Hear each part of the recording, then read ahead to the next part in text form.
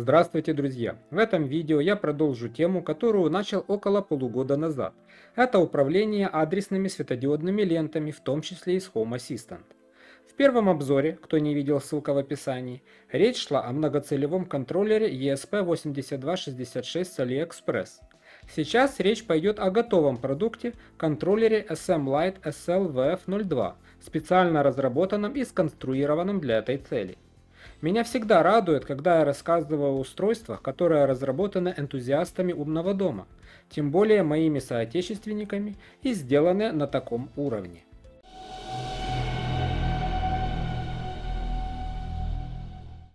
Хочу еще раз акцентировать внимание на том, что хотя это можно сказать DIY разработка, контроллер является полностью законченным продуктом, включая даже специально разработанную для него упаковку.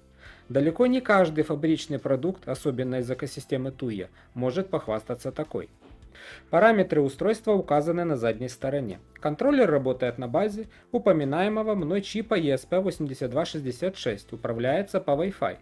Размер очень компактный, 53 на 24 на 14 мм. Управляется через браузер или приложение WLED. Больше того, тут не ограничились просто коробкой. Внутри нее находится продуманный держатель, благодаря которому содержимое не будет болтаться внутри. Внимание к мелочам – признак качества. В комплект входит контроллер со съемной зажимной колодкой для подключения адресных светодиодов. Для них, напомню, нужно 3 контакта – питание и дата. Нашлась тут и маленькая отвертка для винтов колодки. Адресные диоды, например, в виде такой ленты VS2812B, заказываются отдельно в зависимости от конкретного кейса. Есть вариант в виде гирлянды, тут диоды находятся на большем расстоянии друг от друга, 10 диодов на 1 метр. Такая гирлянда имеет уровень защиты IP67 и температурный режим от минус 20 до плюс 50 градусов Цельсия, что позволяет использовать ее и на улице. Для подключения к контроллеру в комплекте есть вот такой переходник с разъемом для ленты с одной стороны и проводами для клеммной колодки с другой. Вот он в собранном виде, готов для подключения ленты к контроллеру SMLight. Пора уже переходить к нему. Внешний девайс мне напомнил USB-Zigbee стик, только без антенны и внешнего разъема USB-A. В моем случае устройство собрано в темном непрозрачном корпусе, но большая часть поставок будет в полупрозрачных корпусах. На корпусе указано название и модель контроллера, а круглая область с надписью Touch Control – не что иное, как сенсорная кнопка для ручного управления. Для питания используется разъем USB Type-C 5 вольт, что совершенно безопасно для людей. Для работы в режиме эффектов таких лент, как показаны в видео, будут достаточно телефонной зарядки на 2,5 А. Разъем для контактной колодки, по центру дата, по бокам питания. Если планируется использование ленты в режиме рабочего освещения, блок питания на 5 вольт для нее можно подключить и отдельно, прямо к ленте. На них предусмотрены дополнительные провода для этого. Для работы контроллера достаточно подключить к нему питание. Не нужен даже смартфон. Включать и выключать контроллер можно коротким нажатием на сенсорную клавишу, а переключать эффекты удерживания. Контроллер прекрасно работает и от Powerbank, так что можно украсить такой гирляндой и автомобиль, и мотоцикл, и велосипед, да хоть самому обмотаться и ходить по улице, даря всем праздничное настроение. Вот так она работает в ручном режиме. Если питание не отключалось, при включении активируется последний выбранный эффект.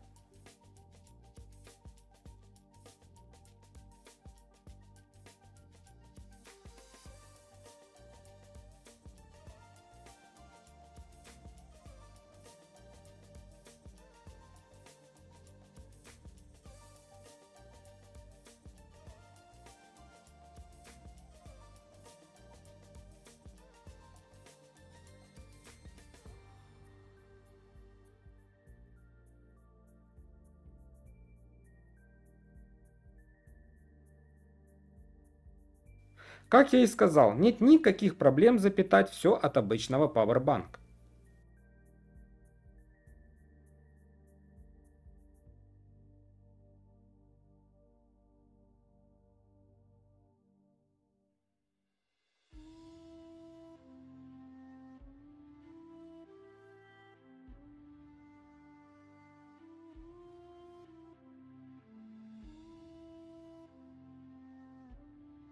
Для подключения к контроллеру нужно найти в списке сетей ту, что называется WLED App, и подключиться к ней, используя пароль WLED1234. Для управления контроллером этого достаточно. Можно нажать на кнопку To the Controls, чтобы перейти в панель управления. Если вы хотите подключить ее к своему домашнему Wi-Fi, то переходим в меню его настройки и прописываем название и пароль сети. Тут же можно указать статический IP-адрес, либо оставить поля незаполненными, тогда контроллер получит его от роутера. Управлять им можно и из браузера, и через приложение WLED, которое качается в Google Play или Apple Store. Для подключения используем выданный устройству адрес. Если мы подключаемся к его точке доступа, то 4321. Вот наш контроллер. Тут, кстати, их может быть много. Отсюда можно его включать и выключать, а также регулировать яркость. Управление через браузер и приложение одинаково, поэтому, чтобы не повторяться, часть скринов будет из приложения, часть из браузера, кому как удобнее. Начну с приложения. Основное окно предназначено для управления режимом работы и делится на 4 вкладки. Первая предназначена для выбора цветовой палитры. Вариантов тут очень много. Кроме этого, можно создать ее вручную. В верхней части окна находится ползунок яркости. Вторая – это выбор эффекта, то есть того, как именно будут вести себя диоды, мерцать, переливаться, бегущие огни и так далее. Большая часть эффектов использует цвета, выбранные в первом меню. К яркости тут добавлены ползунки скорости и интенсивности. Скорость регулирует смену цветов движения огоньков, а интенсивность – световой след. Покажу на примере эффекта Lighthouse. Скорость и интенсивность средние. Максимальная скорость. Минимальная.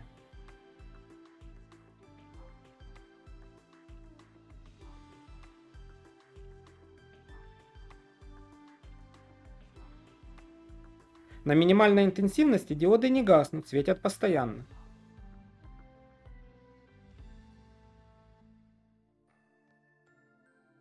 На максимальной просто бегущий огонек, не оставляющий следа.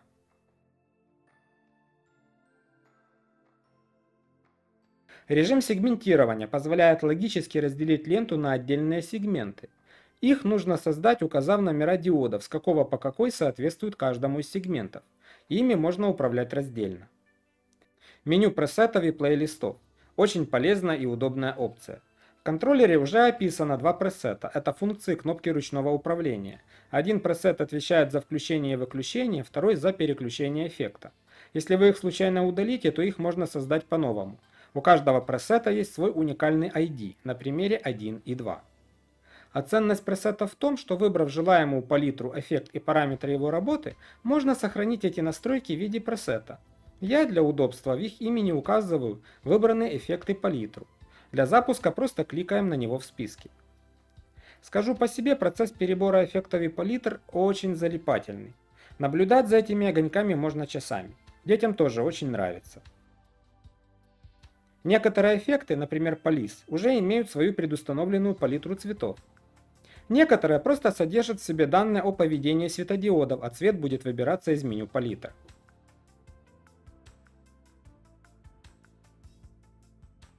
При желании можно подобрать эффекты под различные кейсы умного дома. Например, бегущий огонек, указывающий ночью, где находится дверь туалета. Можно придумать, как их применять как реакцию на то или иное событие. Все зависит от фантазии.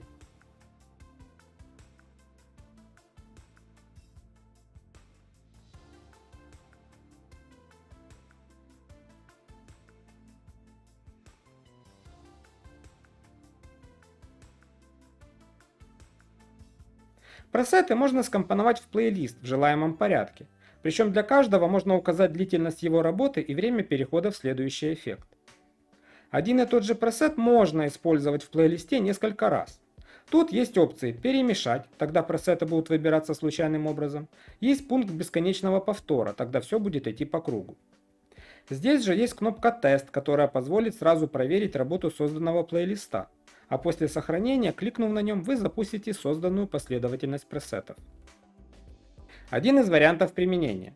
Тут я использовал гирлянду, которую развесил на окне. Тут она смотрится лучше за счет большего, чем у ленты, расстояния между диодами. Рассмотрим пункты меню сверху. После кнопки включения идет таймер, он по умолчанию установлен на час, эту настройку можно изменить. Пункт Sync позволяет синхронизировать работу нескольких контроллеров.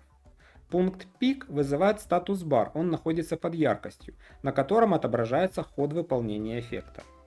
Следующее меню «Инфо», показывающее данные о контроллере. Далее идет меню настроек. Первое меню Wi-Fi, его мы уже видели при подключении. Если вы хотите, чтобы контроллер работал в режиме точки доступа, оставьте эти поля пустыми. Настройки самой точки доступа чуть ниже. Меню настройки адресных диодов. Тут указываются такие параметры, как их количество в ленте или матрице, ограничение по току. Здесь же только ниже находится установка времени работы таймера. Далее идет меню настройки пользовательского интерфейса и меню синхронизации, в котором указываются порты для широковещательных сообщений и номер этого контроллера в группе. Меню времени и макросов. Тут настраивается дата и время, есть возможность синхронизации по NTP.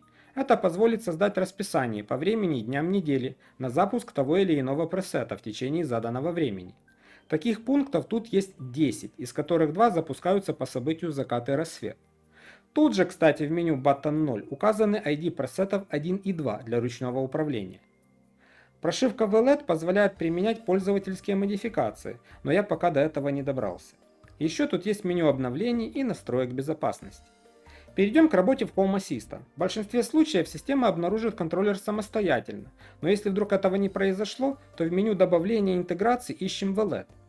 Тут нужно указать только IP-адрес, после чего новое устройство добавляется в систему. И, конечно, возможности его применения возрастают многократно, ведь контроллер теперь является частью умного дома. Еще есть один момент. При добавлении в автоматическом режиме по имени могут появиться не все сущности устройства, у меня такое было. Если указать IP вручную, то добавится все. Посмотрим, какие сущности тут должны быть. Самое первое – Light, что позволяет включать и выключать ленту, изменить скорость и базовый цвет свечения, а также выбрать эффект. Это все опции самой сущности Light, они не видны в списке отдельно. Отдельными сущностями в виде выпадающих списков тут организованы плейлисты, пресеты и цветовая палитра. Все соответствует аналогичным пунктам в WLED. Меня особенно радует возможность запускать ранее созданные пресеты и плейлисты. Также тут имеется регулировка скорости и интенсивности, управление режимами синхронизации на прием и передачу.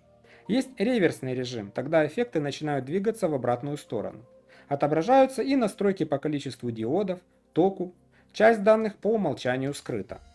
В отличие от универсального модуля ESP8266, про который я рассказывал в первом видео, контроллер SMLight представляет собой готовое устройство, предназначенное именно для управления адресными диодами, с качественным корпусом, возможностью питания по USB, в том числе Powerbank, и сенсорной кнопкой.